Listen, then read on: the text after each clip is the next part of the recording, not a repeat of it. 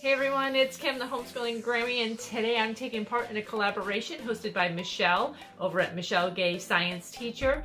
And the name of this collaboration is called Encouraging Girls in STEM. And if you have not heard of STEM, STEM is science, technology, engineering, and math. So if this is something that you're interested in, make sure to stick around. I'm going to leave a playlist down in my description box of other channels that are taking part in this collab. And I'm also going to leave a link to Michelle's channel. Make sure that you check her out. She is an absolutely amazing science teacher, and we'll get started.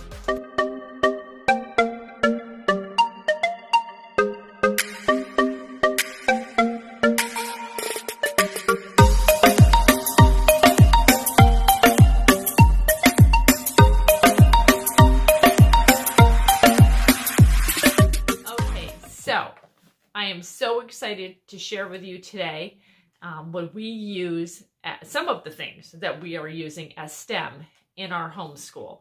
So I can say, coming from somebody who was public school educated, and it doesn't matter whether you're public school, homeschool, whatever school you are, but I can say that coming from the public school that I came from, I was not exposed really at all to anything until high school.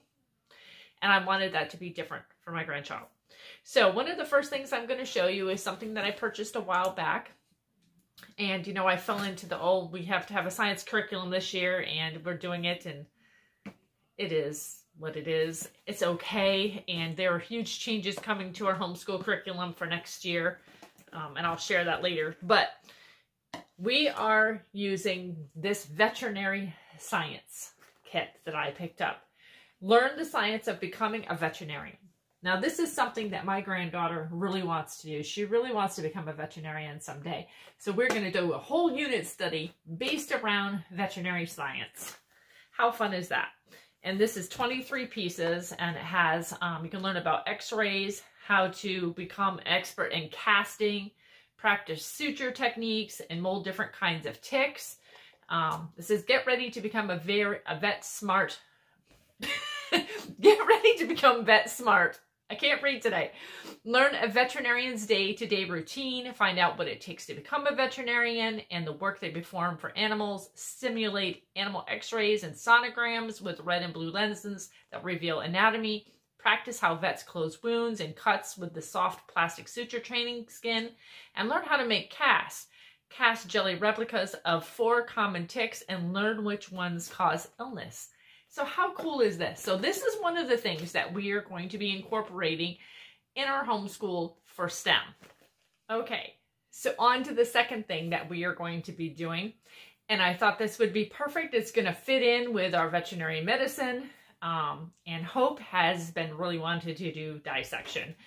And so I'm going to actually post a link or an iCard up at the top that you can check out that video that it will actually go through what I'm going to show you, the contents of this box. But I'm just going to let you know that we're going to be doing dissection, and I'm going to show you the types of things that we're going to be dissecting. And yes, I have all the specimens, but like I said, you have to check out my video to see the specimens. Excuse me. But we are going to be dissecting a frog, a grasshopper, a clam, a starfish, a perch, and a crayfish. So you might want to stick around, because I don't know, maybe we'll actually share when we do one of these dissections. I might actually do that. But that's one of the things that we're also going to be including in our STEM education in our homeschool, along with our veterinary medicine. I thought that would be perfect. It would all fit in, it would all gel together, and it's not a science textbook. And I'm all about that anymore. I'm over textbooks. Okay, so here's another thing that we have used in our homeschool. I haven't used them recently, but I have probably like 7 or 8 of them that I still haven't done yet. And that's because the subscription was coming faster than we could actually use them. And they are Kiwi Crate. And this one is one on ultraviolet light. And I figure at some point we're going to use it, absolutely. But these are a wonderful way to incorporate STEM also in your homeschool. They have wonderful projects and different things that you can do. This is just one example. We actually did one a couple years on x-rays. That was really, really cool. And if I had known we were going to be doing this veterinary medicine, I probably would have held on to that one and not used it. But yeah, so for us, Kiwi Crate, and like I said, these have already been purchased. I don't get the subscription anymore, not because I don't like it, because I really do. They got ahead of us, and I had more than I can keep up with.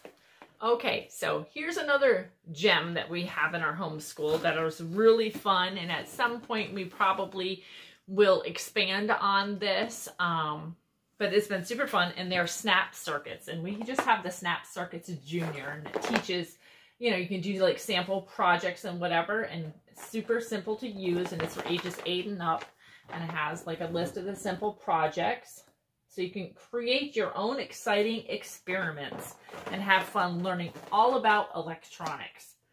This was and is super fun. Every once in a while we just, you know, grab it out, and I will give you an idea. There is actually experiment book included with this. So there's all kinds of experiments that you can do with this snap circuit. Really, really fun. We have a lot of fun with this. So I'm going to share with you one little last goodie that is also going to fit in with our veterinary science. That'll be really neat, especially when we do dissection, because we'll actually be able to look at some of this good stuff underneath the microscope. So here's the microscope that we have, and it wasn't like a super expensive one. And when I purchased it, I also purchased some slides to go with it. So we have a bunch of different slides. These slides have, let me see, what do they have in there? Like butterfly legs, dragonflies, regular fly legs, grasshoppers, mosquitoes.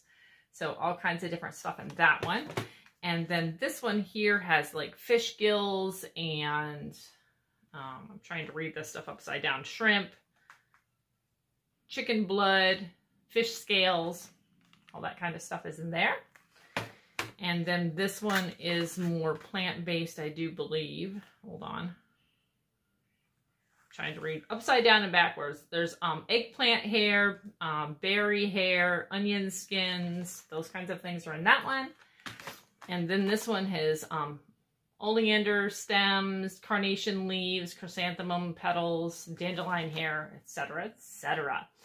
So I just wanted to say that maybe I've gone a little bit over an overabundance in trying to bring those kinds of things to my grandchild. But that's because, like I said earlier in the film, is that I wasn't exposed to these kinds of things. I never even used a microscope until I was a sophomore in high school. Not until then. I took a biology class. As a matter of fact, up until my sophomore year, when I took biology, because up to that point, I hated science. I'll be honest, I hated it. I was like, this is boring. It's so abstract. It's like not tangible. There's nothing fun about science. That's what I thought about it until I was a sophomore in high school. And I took my first biology class, and I fell in love with science after that because it was hands-on, because I was dissecting and I was using microscopes and I was hands-on. There was no hands-on up to that point.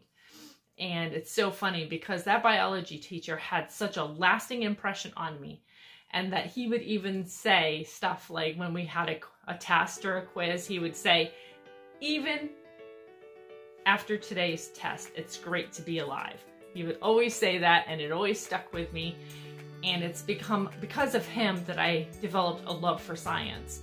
But honestly, up until that point, it didn't really mean a whole lot to me. It was boring, it was abstract, it felt like it was out of my reach and untouchable. And I don't want my granddaughter to feel like it's out of reach and untouchable. Okay, everyone, that's it. That's the end of the collaboration, Encouraging Girls in STEM. Make sure that you check out Michelle over at Michelle Gay Science Teacher. She has amazing videos, and I use her videos for STEM in our homeschool as well. And check out the playlist down below. God bless, take care, and I'll talk to you again soon.